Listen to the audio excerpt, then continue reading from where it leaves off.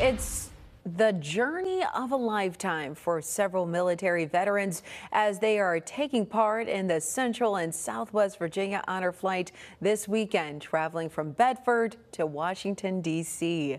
WFXR Sports Director and Army veteran Jermaine Farrell joins us live from the National D-Day Memorial in Bedford, where veterans will leave around 10 this morning. Good day, Jermaine. Can you share what the energy is like right there right now? Well, good morning, Hazel Marie. And guys, is there energy here? Hey, we have energy. There is energy. That's right. We have Army, Navy, Air Force, Marines. We got all the vets here. Speaking of the Army, the captain of this piece, of course, the Central and Southwest Virginia Honor Flight, my man, 100 grand. Martin Leamy. And Martin, I tell you what, it's like controlled chaos a little bit. Just a tad, yes. And I want to thank you for crouching down and making me look like I'm taller. I really do appreciate that. Well, you know, I didn't want you to, I want you to have a little height advantage. That's why I got down like that, you know.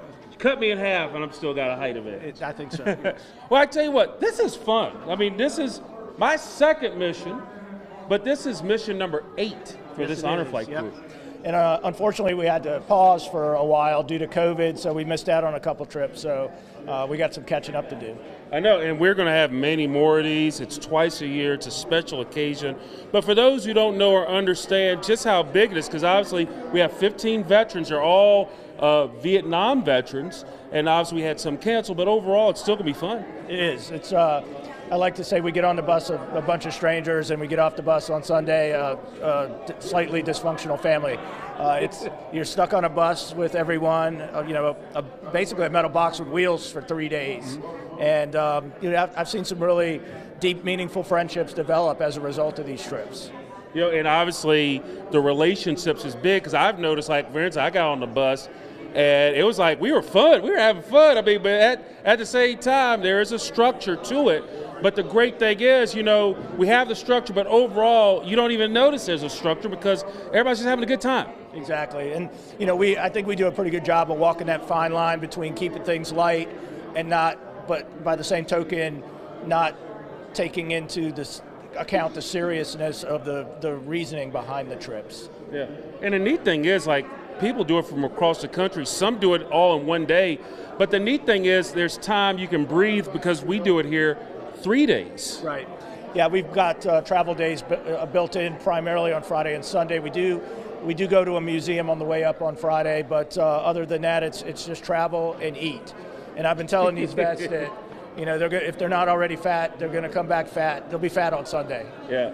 I came back about 10 pounds heavy last time I went. We Mission Barbecue, VFW Post in Charlottesville, American Legion Post in Fairfax, they all take really good care of us. The ladies standing behind you, of course, they're from several chapters of the local Daughters of the American Revolution. They've all combined their efforts to take care of breakfast for us. Good deal. Well, Martin, we're going to be here all morning until we take off, so it's going to be fun. This is true. Good deal. Well, I tell you what, in the next half hour, in fact, we got the Daughters of the American Revolution feeding the vets. So we'll talk to them. Yeah, there we go. Does get a line up. There they are. They are here to feed the troops. So in the next hour, we are going to talk to the Daughters of the American Revolution, because they are hooking us up. Martin, you're hooking us up. And we are live here at the National D-Day Memorial here in Bedford with the Honor Flight. Oh, wow. Right. You could feel that. Jermaine Farrell, WFXR, back to you. Thanks, Jermaine. You can really feel all that energy. Hazel Marie, all that energy. Thank you, Jermaine, and thank you to everyone who has served our country. Now, looking ahead this weekend,